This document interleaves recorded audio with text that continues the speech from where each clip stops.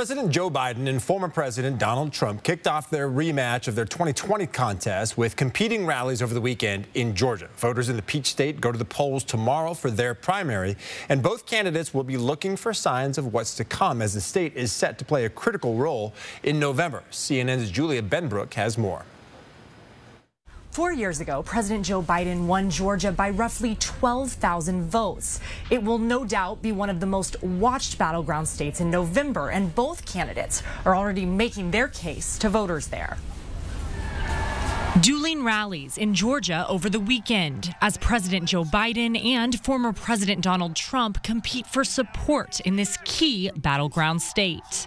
During Trump's speech in Rome, Georgia, the former president took aim at Biden's State of the Union address, calling it partisan and angry. We all heard Crooked Joe's angry, dark, hate-filled rant of a State of the Union address. Didn't it bring us together? Just about 60 miles away from Trump's speech, Biden spoke in Atlanta and slammed Trump for, quote, who he keeps company with, pointing to U.S. Representative Marjorie Taylor Greene, who was at Trump's rally, and right-wing Hungarian Prime Minister Viktor Orban, who Trump met with on Friday. Well, we all know Donald Trump sees a different America, an American story of resentment, revenge, and retribution.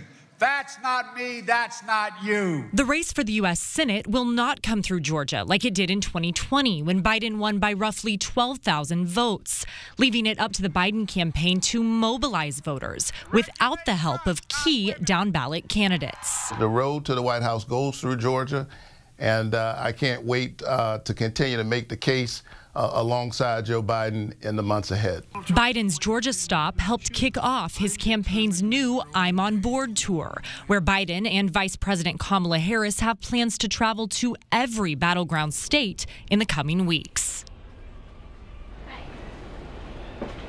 Biden was at a campaign event in New Hampshire today, and he's set to visit Wisconsin and Michigan over the next couple of days. Trump does not have any campaign events currently listed on his schedule for this week. Reporting at the White House, I'm Julia Benbrook.